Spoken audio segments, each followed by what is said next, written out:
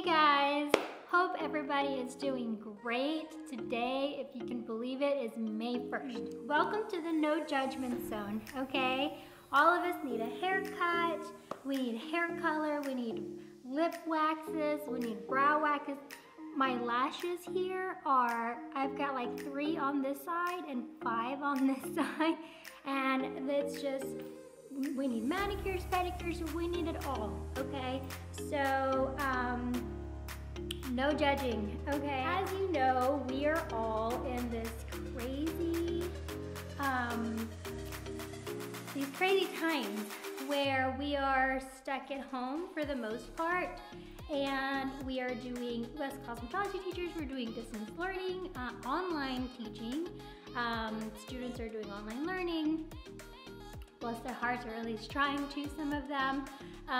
And we're just trying to get through this. We have been told that school will not go back this school year. So that is definitely a challenge.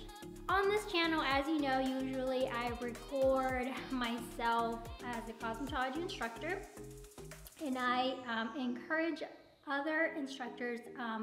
My focus primarily are new instructors, just because I wish somebody would have told me these things when I was a brand new teacher. It would have saved so much time. And I like to share what I do in the classroom, how I do some of my lessons, organizational tips, things of the sort.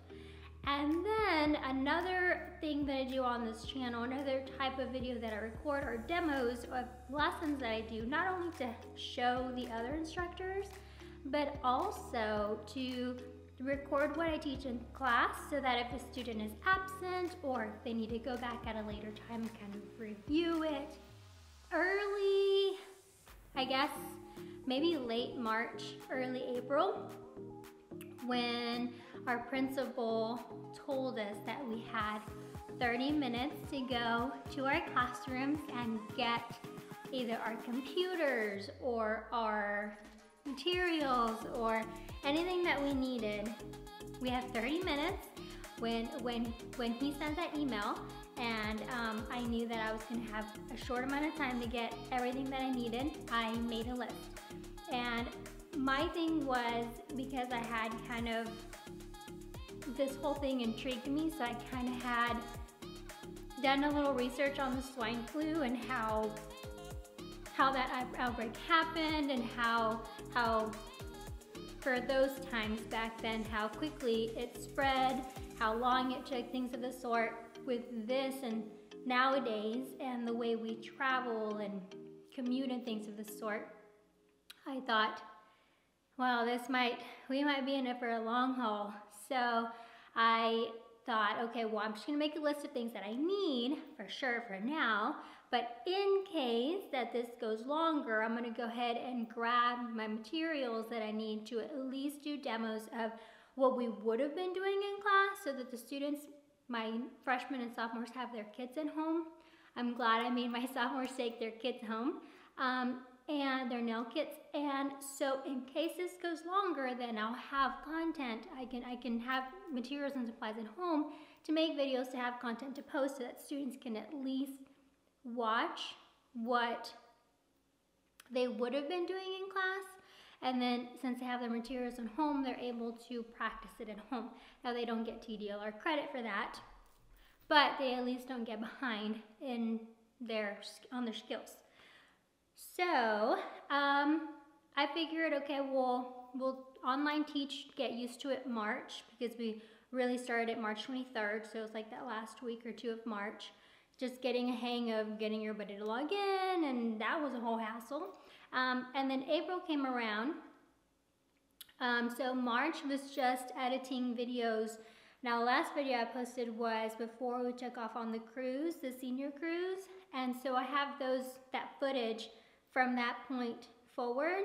So I'll be posting those as well. And the new videos too. So it's not gonna go in a sequential order, so just so you know. I also have Skills USA district officers on our campus and throughout the district that I'm responsible for. So I also have trainings and like summer camp videos from previous times that I'm also going to be posting, so I can share that with them. So there's going to be a lot of different content on the channel. So just so you know. Another thing is, once I was recording the videos and was really kind of struggling with having students log on and complete their work, I thought, I'm not going to give them this hands-on content to focus on during this time when they need to focus on what their theory, what they really need to do for their TDLR hours and for their grade. So, you know, if I give them these videos to do and practice facials, that's great, but they're not getting graded for it or any credit. So I'm gonna hold off. I'm gonna make the videos hold off on posting them for a later time. And then in April, I just wanted to focus on getting the students through getting their hours online and making sure that they get their grades. Most everybody's doing all right, and so I feel I'm at a point where the students are at a point where, okay, now you kind of get the hang of it, we're doing good, you're doing good, let's go ahead and start putting out that content. So May 1st was the day that I thought, okay, the last month of school, they're gonna need a little extra bump of encouragement and something different to do other than just the online, tedious, everyday type of deal. So keeping in mind that they're not just having cosmetology classes, okay, or activities or lessons or reading or whatnot to do. They also have math, science, social studies, and all those other things that require their time and attention. So the videos should be short. My goal is to keep them between 15 to 20 minutes long. So it's a quick, easy watch. And then also too, just something that students, you guys can follow along with, okay? So, that's kind of how all of that happened. And then also too, just a few personal, you know, how's the new office? Because we switched, my husband and I are both teachers, so we both were fighting over volume. We have high ceilings and it's a little open here in the house, and so we're kind of both fighting over volume of who's louder while we're having conference calls, arts and meetings and things. And so we went ahead and just turned our guest bedroom into the office, and my old studio is just kind of the storage room right now, because the bed is in there and all my materials are in there, and so then all my recording I'm doing in the new location, the new office.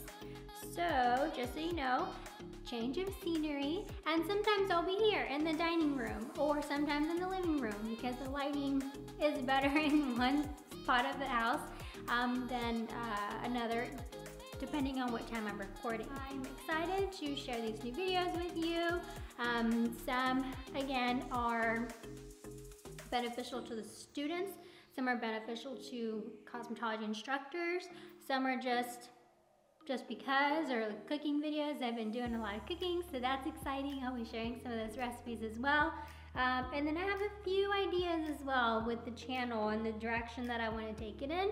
So hope you like it. And I think that's it that I wanted to share with you. Also, I want to share the story of this semester at school and kind of the why I had stopped recording, or not recording, but posting. Well, yeah, recording. I have a lot of content, I just hadn't put it out.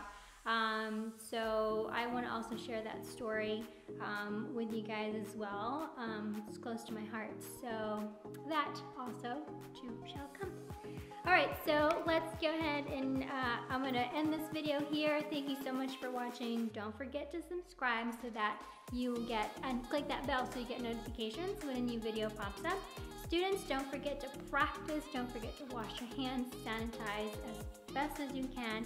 You have your little disinfectant in your kits, some of your brushes and things of the sort.